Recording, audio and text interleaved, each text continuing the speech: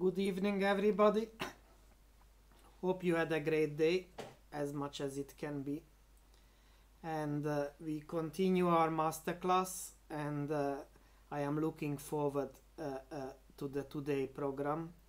So we will first give a chance to go back to the previous talk on tuberculosis, and we got fantastic questions. So I will hand over to Shobana and pick some of the questions, or maybe we get further questions which I will pick on the chat forum. And when we stop those questions, then we switch over to Professor Yanez on gene therapy. And the same way I will be picking questions, so if there will be a little break inserted in the talk or after the talk or printed form or next week we come back, we very much wants to have questions and make this interactive. Okay, so if Shobana is here, I can... Yep. Okay, that's great. So I hand it over to you, Shobana. Okay, so shall I just pick some of the questions that were submitted? Is that okay?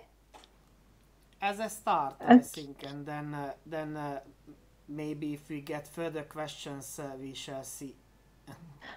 Okay, so what I did last week was, I'm not sure if this was the right thing, but I picked out all the questions that were in the chat and I answered them on Padlet. So you can also go and see the answers back on Padlet if you want to. So I'll just go through them in order and we'll see how far we go. So we had some great questions. So the first one we had was, is there a way to boost the immune system to contain the bacteria once the immune system weakens in people? So the best way to boost the immune system is, of course, by giving vaccination. So you give someone a vaccination that boosts the immune system to recognize TB, and that's the best way to do it. Once somebody's immune system has already started to deteriorate, then they may get TB, and then you just have to treat the TB. And of course, you can boost a weakened immune system by getting them well again, and then getting them healthy by providing a good diet and just making them well in that way. But if their immune system is weakened because they've got some other underlying issue or because they're just aging, that, I'm afraid, is just a natural process of aging, and there's not much you can do beyond just trying to stay as healthy as possible. So then the next question we have is, how high is the risk of immunosuppressants used to treat COVID-19 reacting latent infections like TB in infected individuals? So I think the question here is asking, can the treatments for COVID then increase the risk of infection to TB? And the short answer is no. Firstly, because there is really no treatment for COVID at the moment. It's just dealing with the symptoms. So that isn't a problem. But there are treatments for other diseases that could cause a risk in TB. So I thought that's quite interesting for me to just explain to you. So I'm going to share one of the pictures that I showed you last week in my presentation last week, if I can. So if you can all see this now, you might remember the slide that I showed you for immunity. So this picture here, this slide here, and now this is the pathway for containing TB. And what happens here is you get these things called cytokines which are produced, IL-12, interferon gamma, TNF. And all these are signaling molecules that are called pro-inflammatory cytokines. So they are signaling molecules that cause inflammation, and inflammation is the way the body tries to stop the infection from spreading. Now, some diseases like arthritis are auto-inflammatory diseases. So this is when our body starts to produce inflammation even when we don't want it to. So the way we treat things like arthritis is by giving them anti-inflammatory drugs. Now, anti-inflammatory drugs then inhibit these pro-inflammatory cytokines. So actually, an interesting thing is that people who are treated with some anti-arthritic drugs, so anti-inflammatory drugs, actually have a higher risk of developing TB. So COVID drugs, not a problem. Anti-inflammatory drugs may be a problem. Interestingly, I've just seen an article from one of our researchers at Royal Holloway talking about anti-COVID drug, which is on trial now. And the main way that works is by producing nitric oxide. And actually, nitric oxide is also something that is used to kill TB. So even if there is a COVID drug that comes out soon, I don't think that's going to have an effect on the risk of TB. Now, just talking about this, somebody else later on asked the question about how TB is contained. So we know that you've got latent TB, and that's TB contained. The bacteria is contained. And I'll just use this picture to just explain that as well. This cytokine here, tumor necrosing factor, is called TNF. It is involved in granuloma formation. Granulomas are a mass of immune cells. So this cytokine is a signaling molecule that tells lots of other immune cells to come along and surround the infected cell. And that forms a mass of immune cells that we call a granuloma. And that's how the TB is contained within that granuloma. So that was those two questions answered. If I'm going too fast or you want me to repeat anything, just put it into the chat and I can go through it again. Okay, so somebody asked about the BCG. How would the scientists who created the BCG know that the bacteria was weak even after 230 passages? How would they know when it was ready to use? Actually, they had to do animal testing. So you can only really give out a vaccine to humans after it's gone some rigorous testing. So they didn't know that it was weakened. They knew that passaging does weaken the bacteria, and they would have hoped that after 230 it would have been sufficiently weakened, but really it would have only been after they tested it that they could have been absolutely sure that it had been weakened sufficiently. Is there a chance that the mutations that occur during passaging could result in the bacterium getting stronger rather than weaker? There's always a possibility that a mutation can make it stronger. Generally, we think that mutations make things weaker because it's not the normal state. And that's generally what happens. But there is always a possibility that the mutation could make the bacterium stronger. But obviously, in this case, they knew that passaging does cause the bacteria to become weaker, and then they tested it. So what else can we ask? There was another interesting question, again, linking TB and COVID, and would lockdown reduce the chances of vulnerable people developing TB? Now, you might think that it would do because you're isolating people, or you're keeping people at home so that they're not going out and spreading it.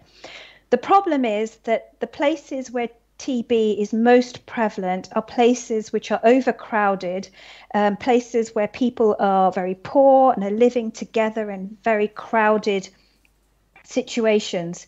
And so this then is a problem because it's in those very places that you're now making people stay together. So again, I'm going to show you another picture, which I hope you will be able to see, of two different dwellings.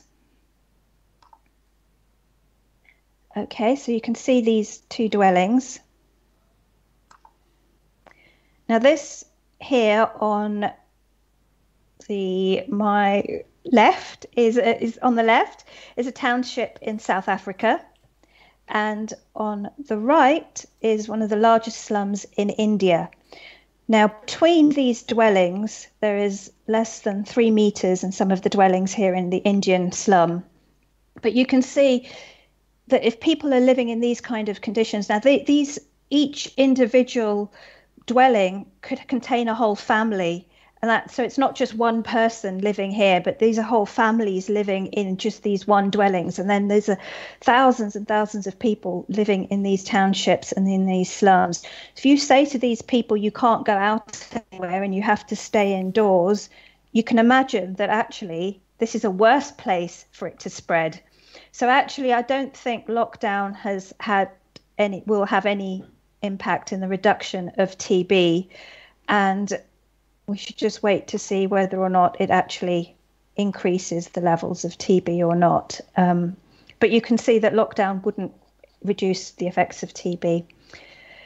So we've still got a bit more time. Let me see if there's any other questions that we could go through.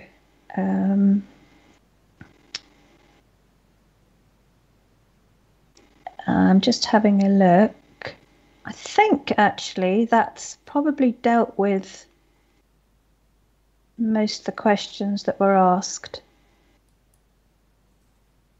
Is there anything else? Did you get any other questions, Lexi? No, that's it. Sure. I think that's it. Great. Thank you so much. And as I said, we did post this answers Shobana gave also on the Padlet.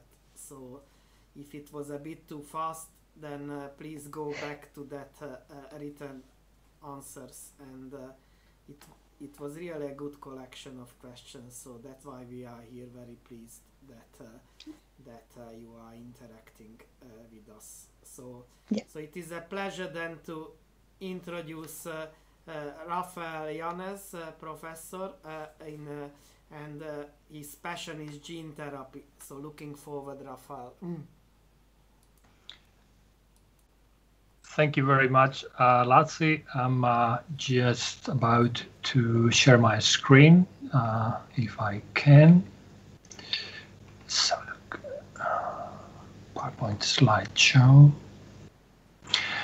Okay, would you mind confirming that you can see both myself and my screen okay, Latsi? It's fine, it's great, yes. Perfect, thanks very much. Well, thank you for the introduction, and thank you to the many of you who have decided to spend about an hour this afternoon with us after, I'm sure, a solid day of work. I'm going to be talking to you about gene therapy, and I intend to discuss this quite extensively and give you an introduction of why this is important and why we work on this at Royal Holloway. Let's see. This is the overview of the talk that I'm going to be giving. I will tell you what gene therapy is, what is a rare disease and why these diseases are important, the relation between genes and rare diseases, and whether all the genetic mutations are bad. And I will tell you about something that I personally consider really interesting, the way medicine is changing and how some of the marketed products that have come into market very recently are based on this regenerative medicine approach of gene and cell therapy. I will, in a little more detail, tell you how you can or what you can do with gene therapy. And the P word, pricing, something that it really is very relevant in this context, because the availability of a drug doesn't necessarily mean that everyone who could benefit from it is going to have access to it. And I will finalize the talk giving you maybe a couple of ideas for further discussion. And I will tell you about the event that we have at Royal Holloway on Rare Disease Day, which is coming up at the end of February, and the very inspirational people who I've got to meet working in this field. Obviously, that is quite a lot to cover in a slot of about 45 minutes this afternoon. So rather than doing a detailed Dali type painting, I'm going to do a very wide stroke mirror type painting this afternoon just introducing you to the technology, giving you an idea of the importance, and really more than giving a lot of depth to the talk, I want to bring up ideas for discussion, and hopefully there will be questions to answer next week. So what is it, gene therapy? What is it that I'm talking about? Gene therapy can be defined as the deliberate alteration of the genome or the function of the genome to produce a therapeutic benefit. And in this context, why are rare diseases important? If by definition, you would think that the common diseases that many people are going to suffer from, like cancer or cardiovascular disease, also could be considered more important. Well, there's actually a technical definition of a rare disease. In Europe, a disease is rare if fewer than 1 in 2,000 people are affected by it. But taken together, there are more than 9,600 rare diseases. They affect 6 to 7% of people and take a disproportionate part of the health budget, about 20%. 6 to 7% of people means that in your respective schools, in the street where you live, in your local community, there are going to be people affected by those diseases. You may not know because there are many hidden disabilities, but there will be people affected by rare diseases. So rare diseases really all around us. In addition to that, most of these diseases affect children, and 30% of people affected by them will die before their 5th birthday, which is obviously tragic. And the bulk of these rare diseases are inherited. They are passed on from parents to children, or more technically, they are genetic diseases. The diagnosis of these diseases can take a very long time. There is something called the diagnostic odyssey, which is the really long period and experience that people go through until they get an accurate diagnosis of their disease. It's not unusual to take 5 years. So imagine effectively a peregrination from doctor to doctor with your symptoms, many of them severe, and the lack of an ability of the system to diagnose, in part because as many of these diseases are so rare, doctors will not see them in their career. And it's obviously difficult to diagnose something that you are entirely unfamiliar with. So there is a lack of awareness among professionals, but there is also a lack of validated diagnostic tests. And these diseases are often complex, so their care should be done at centers of excellence, meeting all these categories. But this is an idea of what would be ideal for these patients, not something that is done currently in practice. So the system is trying to adapt for this rare disease care coordination that would make this type of treatment available in a patient-centered manner. So this makes these diseases particularly important as well. They are really something difficult to cope with.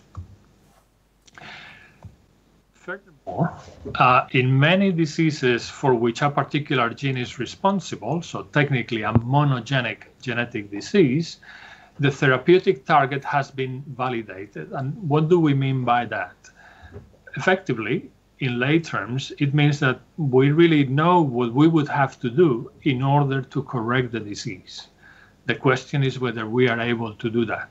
But at least conceptually, we understand what we would have to do to correct the disease. And in addition, most of the gene therapy technology that I'm going to discuss this afternoon has been developed and tested on rare diseases, but will also be applied, in fact, is currently being applied to common diseases. And as you can imagine, the biotechnology industry and big pharma are particularly interested in the application of that technology, not just to the rare diseases, but also to common diseases. So why are we particularly interested in this area at Royal Holloway? Well, we work in various of these rare diseases. I told you that there are over 9,600. We work on a handful of them. In my lab in particular, we have done work on a spinal muscular atrophy, ataxia telangiectasia, and diseases that are not so rare, like Parkinson's disease or spinal injuries. And some other of my colleagues also work on either rare diseases or more common diseases using very similar technology. So we have an important core of expertise in this area of regenerative medicine for rare and common diseases at the university.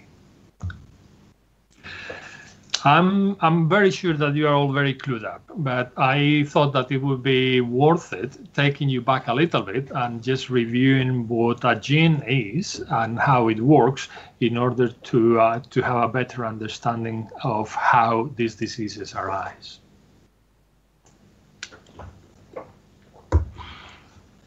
So in a very simple way, a gene is a segment of the genome, and here you have like an expanded section of a chromosome, and a particular gene represented with black boxes for the various exons and the intervening introns in the gene.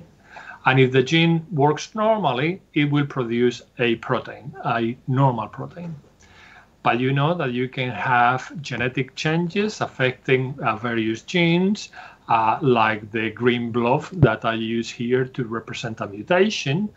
And in this particular case, the same gene, but now in a mutant version, may produce either an abnormal protein or no protein at all. And that may or may not be a problem.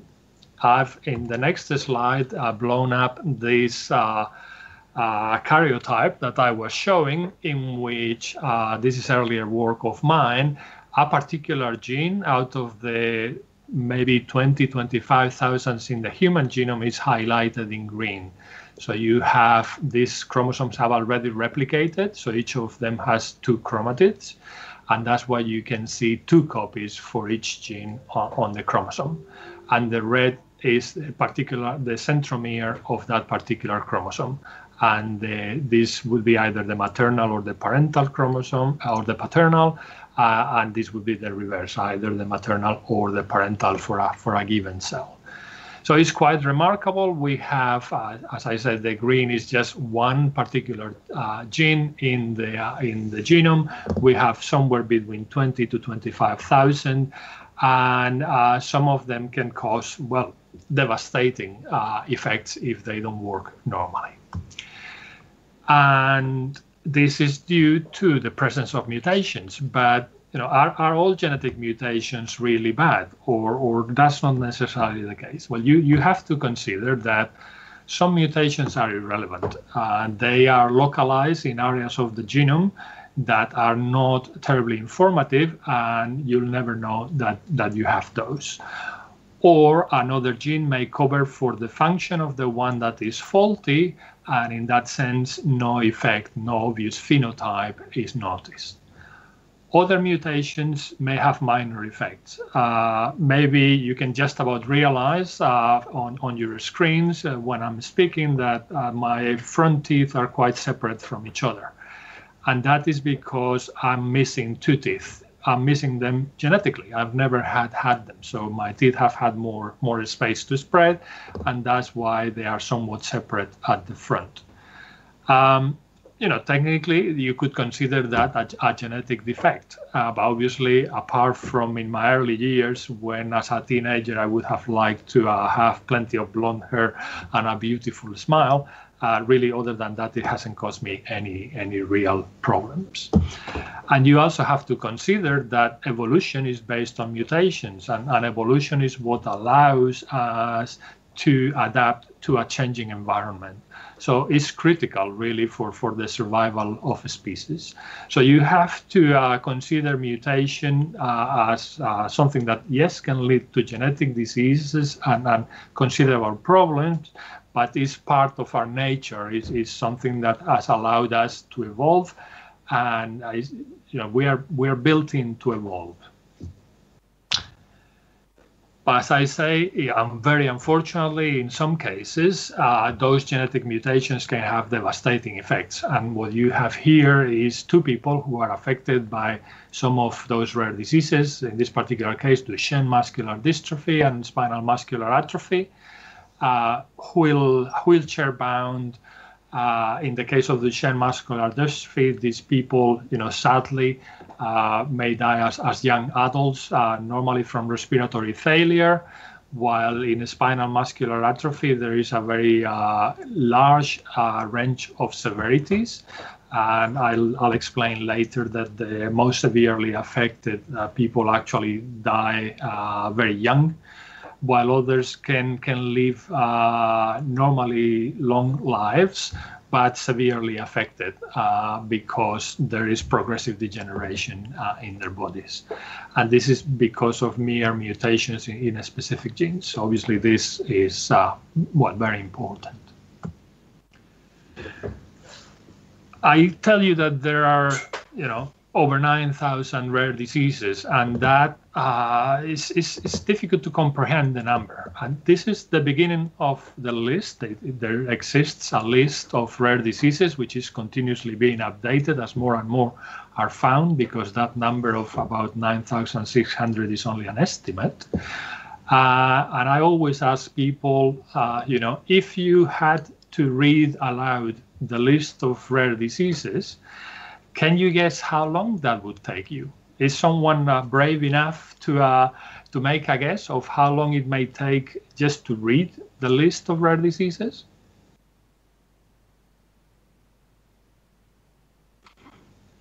You're welcome to either use the chat or good. So we have 10 hours, we have 24 hours. Chloe and Matthew, actually, that's not bad at all. 10 years is gone a little bit, 5, 15, 48 hours. Actually, I'm quite impressed. Some of those estimates are very good. I've calculated that it would take you maybe 18 hours to read the list aloud if you were not to stop at all.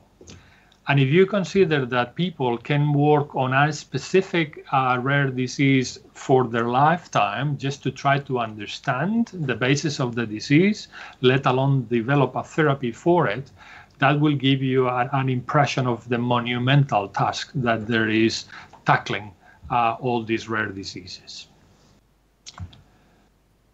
And unfortunately, we don't actually have many treatments. I will touch on that later. But if you consider how many rare diseases we have, I said over 9,600. And in the UK, how many diseases are screened for in newborns? So when a baby is born in the UK, provided that the parents agreed, a drop of blood is taken from the baby, and that is used to screen for a handful of diseases. The number varies according to the NHS Trust, but it's relatively low. Can someone again make a guess of how many diseases, as an average, are screened for in newborns in the UK currently?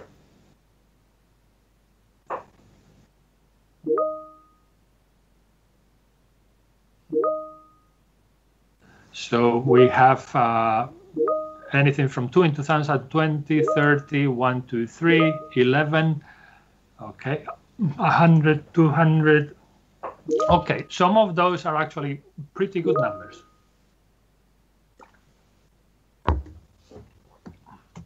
You see here, on average, about 9 of those rare diseases are screened for. So 9 out of 9,600. As I say, this varies according to the NHS Trust. Some of them screen up to 20 or 23. But all in all, it's a very low number compared to the total number of rare diseases. And the reason for that is that in most cases, we don't have much to offer to the people affected in such a way that knowing early that they are affected by the disease wouldn't necessarily provide much benefit. That's the official position. In fact, it's becoming increasingly clear that for many diseases, maybe at the very least 1,000, if not more, knowing early that that person is affected may be beneficial in the long run, because there is a lot of information accumulated over time, and because maybe the symptoms can be treated in a more effective manner. But as you can imagine, adding individual diseases to the test is expensive, and there is always a cost-benefit analysis done in order to increase the number of diseases that are tested for. Now, all this is changing very quickly. You know about genomics, and you may have heard of a quango called Genomics England, which is an organization that is promoting the use of genomic technology in the UK. This is strongly promoted by the government, and actually the UK is at the forefront of genomic technology and genomic sequences. And we have already completed what was called the 100,000 Genome Project, in which the goal was to determine the complete sequence of the genome of particularly people affected by cancer, as well as their normal tissue, so carcinogenic tissue and normal tissue, as well as the genomes of people affected by rare diseases and some of their relatives. Again, whenever you use, say, what we call a control, is to try to compare the sequence of the genome in the affected person in a rare disease or tumor in a person with cancer versus tissue which is not affected, like normal tissue in cancer or a relative in a person affected by a rare disease. And this type of work is done in effectively sequencing factories like this one that I'm showing you at the Sanger Institute in Hingston Hall, in which these machines literally churn out genomic information at such a speed that actually the rate limiting step is the analysis of that genomic sequence. But this is facilitating, there is no question about it, the diagnosis of all these genetic diseases. And the government is really very keen to continue promoting this. So very recently, only last September, the government published the 2020 strategy called Genome UK in order to promote the use of these technologies and to increase the uptake as part of the NHS. And I'll show you a slide in a minute in the way to just highlight the way in which that is done. And the government additional very recently, literally last month in January, they published a rare diseases framework in order to make the most of the available technology as well as promote the use of all this in order to benefit the lives of people affected by rare diseases.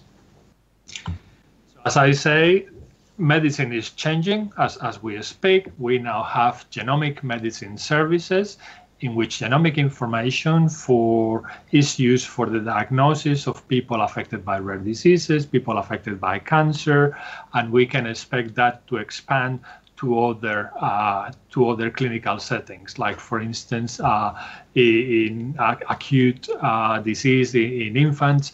There are clear benefits of using genetic technology for diagnosis. So all this is being incorporated in the context of the NHS. It's slow, obviously. It involves the training of the workforce. You can't just implement nationwide novel technologies without providing the infrastructure and the training. And that is what slowly will be provided. But certainly there is really keen interest to do that in the UK. And once again, the UK in this area is at the forefront of clinical services. So I've told you that we don't have treatments for most of those rare diseases, and that is true, but little by little, and the speed is increasing, we are getting more and more approvals of gene therapy products. And those come, I would say, in three flavors. Some of them are what we call antisense oligonucleotides. In other words, very short sequences of nucleic acid that can be chemically synthesized. And appropriately delivered, they can have a therapeutic benefit for the patient. Technically, those are not considered a gene therapy because gene therapy is technically for the US regulator, the FDA, or the European regulator and the UK regulator, because as you know, the UK is no longer part of the EU. Those gene therapies or advanced therapeutic medical products have to be complex biologicals. And because these oligonucleotides can be chemically synthesized, they are not technically classified as gene therapies.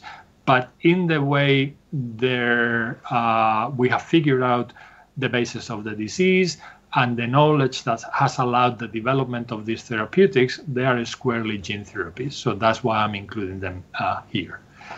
And they can now allow treatment more or less successfully of different diseases, like some of those I've mentioned: Duchenne, spinal muscular atrophy, hereditary ATTR amyloidosis, for which there are 2, and so on. There are already some more that have been approved. More technically, gene therapy products can be vectors that have been engineered to have a therapeutic effect. So these are viruses of which the pathogenic elements, if any, have been removed, and they have been endowed normally with a gene that can have a therapeutic benefit for the patient. And those can be applied in cancer or in various genetic diseases, like Gencidin and Imlygic are for cancer. Luxturna allows correction of a rare disease in the eye, a retinal dystrophy, so blindness. And Zolgensma is another engineered virus that allows treatment of, again, spinal muscular atrophy. And the third type of treatment available is, in this case, the marketed product, the authorized product, is a genetically modified cell. So those are cells that are retrieved from patients and or people who are not affected by the disease. So autologous would be from the person affected, allogeneic would be from someone else. And those are either hematopoietic stem cells, so stem cells of the blood, or T cells that have been genetically modified to incorporate a gene of interest that will allow treatment of the disease. And again, this has been used for cancer, so Salmoxis, Kymriah, and Yescarta, and while Strinvalis and Zynteglo are for genetic diseases. If you are interested in following this field, this hyperlink will take you to a website managed for the International Society for Stem Cell Research that keeps tabs on marketed products worldwide in this particular area of research. So in the next section of my talk, I want to give you an idea of what it is that you can do in practice with gene therapy technology. And I have split it into 6 sections. And those are, you can introduce a mini gene, so a smaller version of a natural gene for therapy. You can make a gene produce more or less of the protein. You can kill cells, and I can imagine that you can very quickly think of a particular area in which killing cells would be beneficial. Can you think of that? What do you reckon, in which therapeutic context killing cells would be good? Absolutely. Matthew has already come up with the answer: in cancer. Something else that you can do is you can repair a gene. So if you have a faulty gene which is responsible for a genetic disease, now we have at least the possibility of repairing that gene, which is really exciting. I'll tell you through some of the genome editing technology. You can stop a gene from working. And it may sound funny, but actually in certain contexts, preventing a gene from working can have a therapeutic effect. And very much the same technology that we use in all these contexts can also be used for vaccination. And I'll show you how in the context of the current COVID-19 pandemic that we are undergoing, some of the vaccination efforts are based on gene therapy technology. So I'm going to give you a relatively quick rundown on how this is done. In most cases, as I said, this treatment is based on the delivery of nucleic acids to cells. And we have a variety of methods of doing that. We very grossly class them into non-viral, so methods that do not use engineered viruses, and viral methods, so methods that use engineered viruses. We can deliver naked DNA with no protection. That's relatively rare in terms of use. It can be combined with lipids or proteins to compact and protect it in molecules that we call lipoplex or polyplex. And you can even have recombinant cells microencapsulated to protect them from the outside environment. And if you use viruses engineered to deliver your nucleic acid of interest, various families of viruses have been used for this purpose. My lab, for instance, work on a type of retroviral vectors that you'll all have heard of, is HIV. And we use modified forms of HIV that are unable to cause disease and are very effective to deliver genes of interest to cells. Other people work with other vectors like adenoviruses or adeno-associated viruses that normally would cause colds. And all this and other viruses can be engineered to deliver those nucleic acid molecules. There are two ways, very briefly, to deliver those molecules. One is just to inject the person affected with the therapy. And another one is to retrieve cells from the person affected, engineer them in culture, in the lab, check that everything has gone well through a quality control process, and if that is the case, return those genetically modified cells back to the patient. The direct way we call in vivo, and the roundabout way of genetic modification outside the body, we call an ex vivo approach. And depending on the disease, either or the other would be more appropriate. So, going through this panel of 6 examples that I have for you, how do you introduce a minigene? Well, very effectively, DNA or viruses are nucleic acid carriers, basically. So we can hijack their natural properties, remove parts of their genome that can cause disease, and instead replace them with parts that can have a therapeutic benefit. For instance, if a person lacks a particular gene for which they are mutant, we can deliver a normal copy of the gene using an engineered virus. And the classical example of that, because it was the first disease in which there was a very clear therapeutic benefit, was an immunodeficiency. These are diseases of the immune system in which that protection in the person doesn't work appropriately, and they are more prone to infections. And those infections, those multiple recurrent infections, are really life-threatening, so much so that those babies often fail to thrive. They don't gain weight because of the challenge that those recurrent infections have on their development.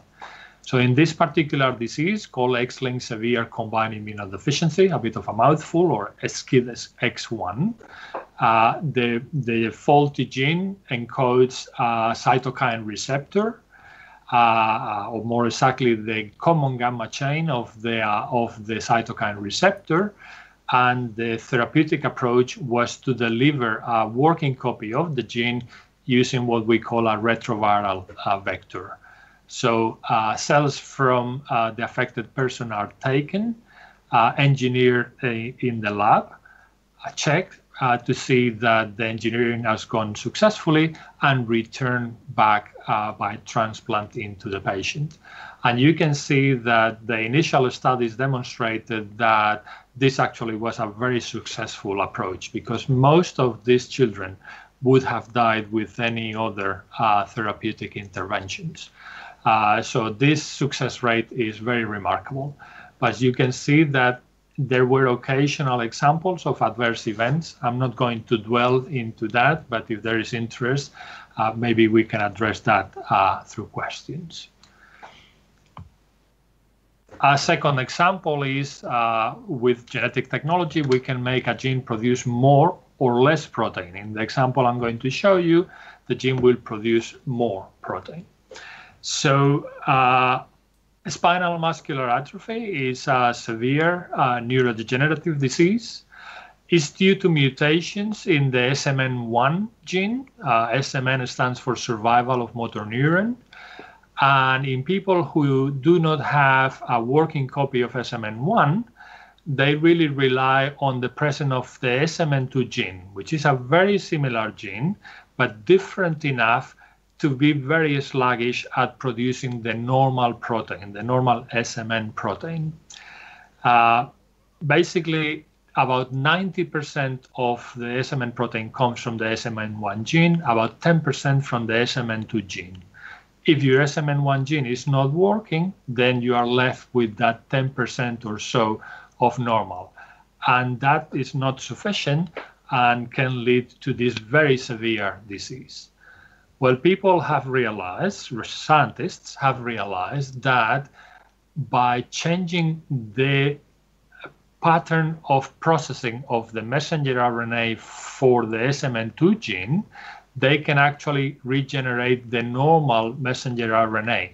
So literally by using a very small oligonucleotide, one of these chemically synthesized molecules, the small nucleic acid molecules, they can change the way the messenger RNA for the SMN2 gene is processed in a way that is now full again. It contains this exon 7 that normally is taken out, and you get more of the normal protein.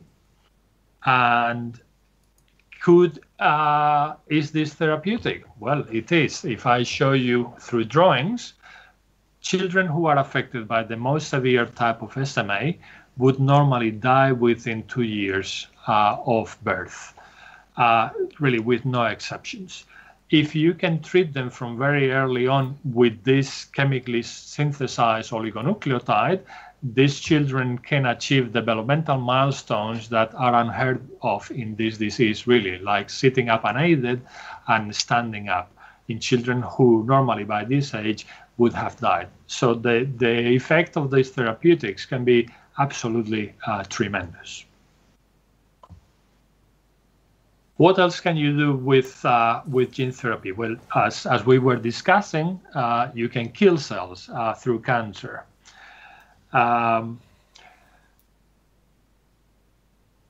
This, and I will just mention it in a slide, has become a really, really important development, because this is now no longer for a rare disease. We are talking about cancer here. So you can very effectively treat B-cell leukemias with genetically engineered cells. In this diagram, this is the genetically engineered cell, which expresses or produces on the surface a protein which we call CAR, C-A-R, or chimeric antigen receptor, that makes it recognize the yellow protein present in the B-cell leukemia cells, called CD19.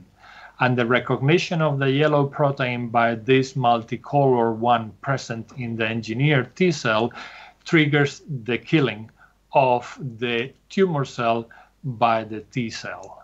So T cells are harvested from patients, And it has been shown that these cells from anywhere in the world can be shipped to a central facility in the US where they are engineered. So they produce this chimeric antigen receptor and return back to the local hospital where the patient is being treated, where they are reinfused back into the patient and have a phenomenal effect on those leukemias. So many patients now who had been through all the standard treatments for B-cell leukemias have been treated and have gone into remission, when normally, sadly, they would have achieved the end of the line in terms of available treatments. So this has demonstrated that the logistics are possible to deliver a gene therapy worldwide involving the genetic engineering of cells from the patient. And this, as you can imagine, has brought in massive interest from the biotech industry and big pharma. We can also repair a gene. And how do we do that? Well, this obviously is really exciting because this is highly accurate technology anymore. We are not talking about delivering an extra copy, doing sort of gross changes. We can actually introduce now specific changes into the genome through a process that we call genome editing. We could do that before, but I've recently described technology, which I'm sure you will have heard of, or most likely you will have heard of, called CRISPR-Cas, or this CRISPR scissors is the typical representation of it, allows us to make very specific modifications into the genome. And for that, we commonly need to cut the genome at the region where we want to introduce the modification.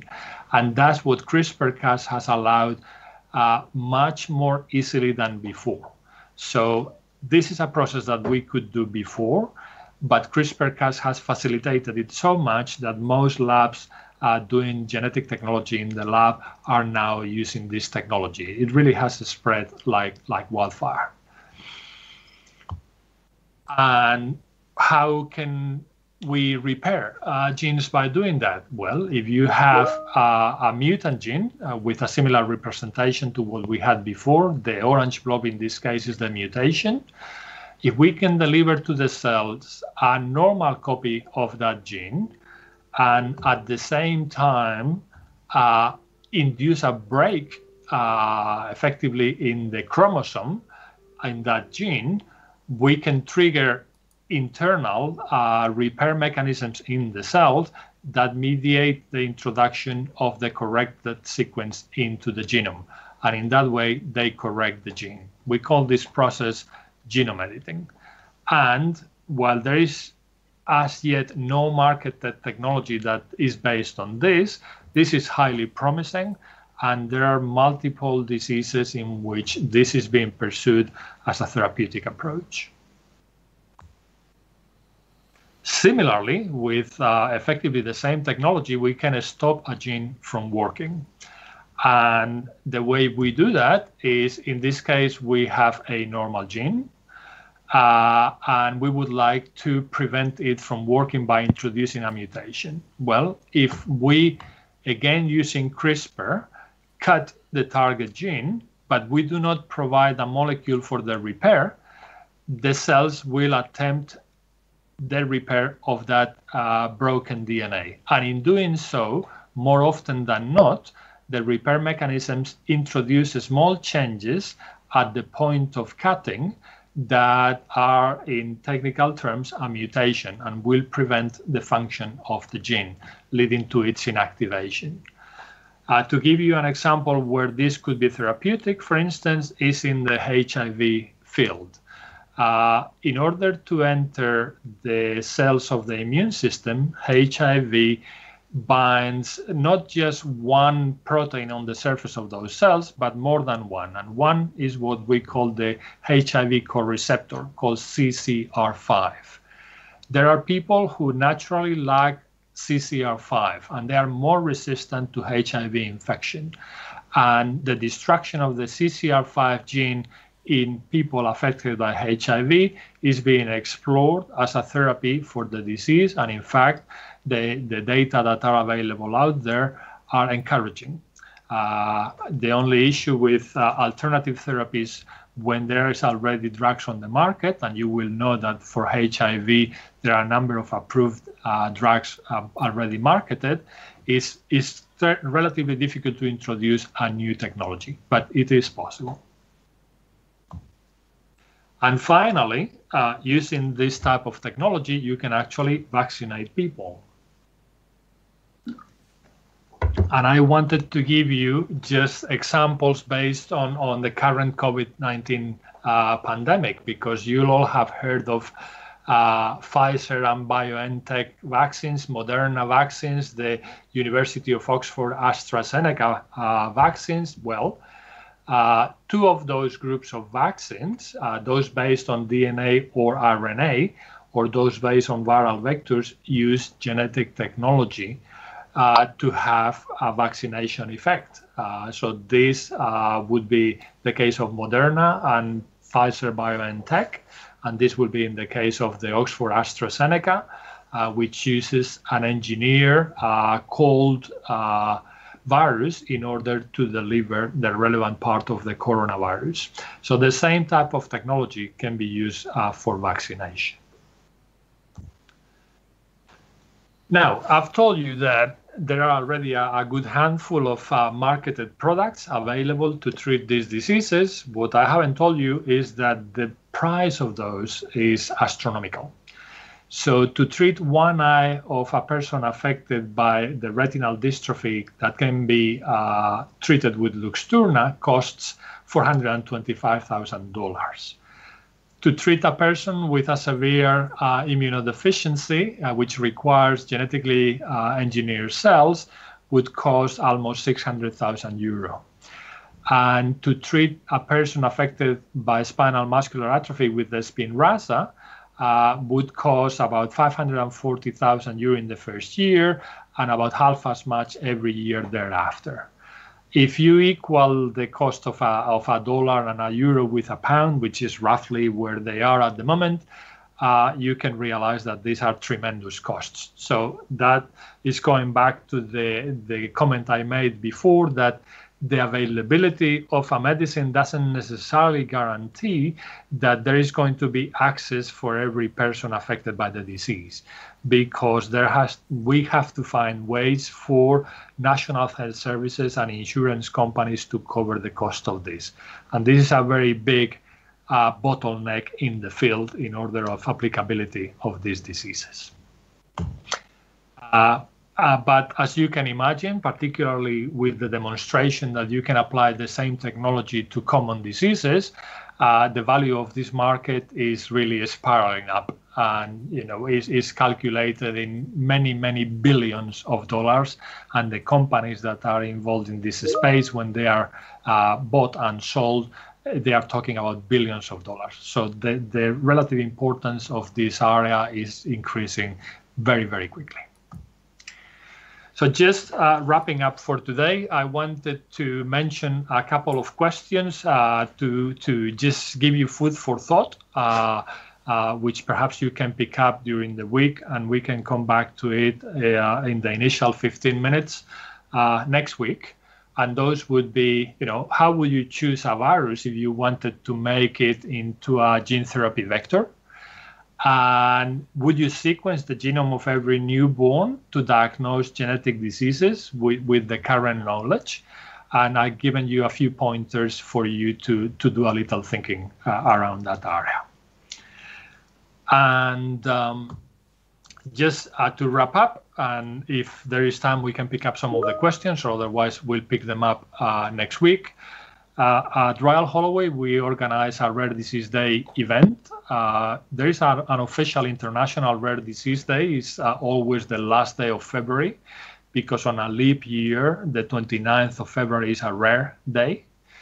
And this is celebrated internationally in over 100 countries. And for the last 10 years, and this will be our 11th at Royal Holloway, we have celebrated the day by inviting students of basically your age and school years to listen to a set of lectures, to attend at an exhibition, to do some hands-on work in the labs, to talk to our undergraduates so you can discuss everything from university life to your interests, and again to do paper-based activities. In this case, it was a rare disease diagnosis activity.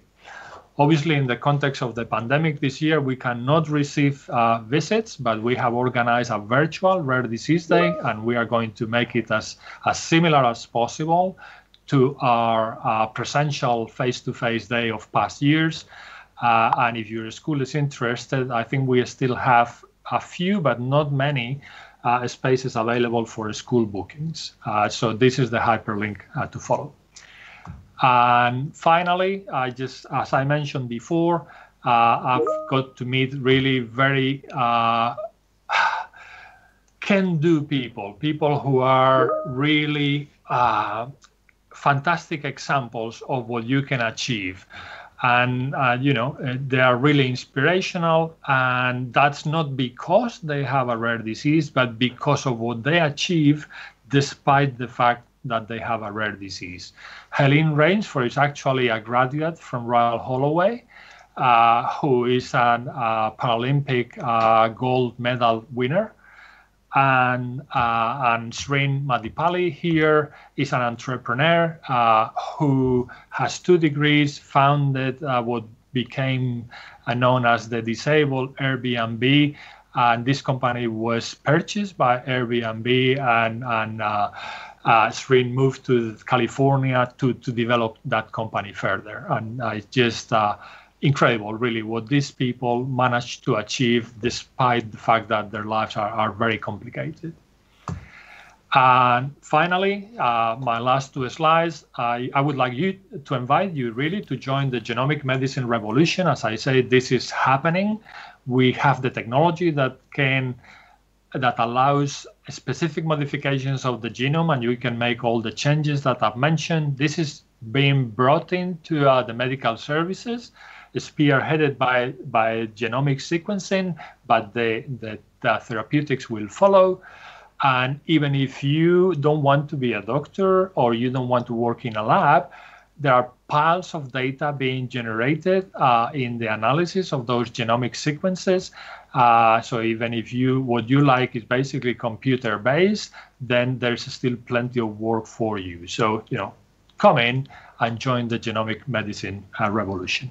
And my last word really is to thank you, because I know that there are many different things that you could be doing rather than listening to me. So I appreciate that. And jokingly, I used to say that as most of you are underage, those 2 you can forget. But actually, in the context of the COVID pandemic, I can say that youngsters and adults at the moment can forget about these 2, and we'll have to make do with just having a good sleep at night time. And thank you, everyone, for your attention, and lastly, for the opportunity to speak. Thank you so much, Rafael. It was a great talk. We have a lot of questions, so probably I suggest that we come back to it next week and consider all those interesting questions at the beginning of next week. And we also got some homework from Rafael on the slide, which is quite inspirational. So I will take out from your slide that little homework and paste it to Padlet, and really encourage you to not to go home and forget about this problem, but keep thinking over the week, and we come back on those homeworks as well next week. Thank you so much. And next week it will be a new interesting topic, which will be brain and memory. So a totally new field by another excellent colleague of mine, Philip Chen. So see you next week.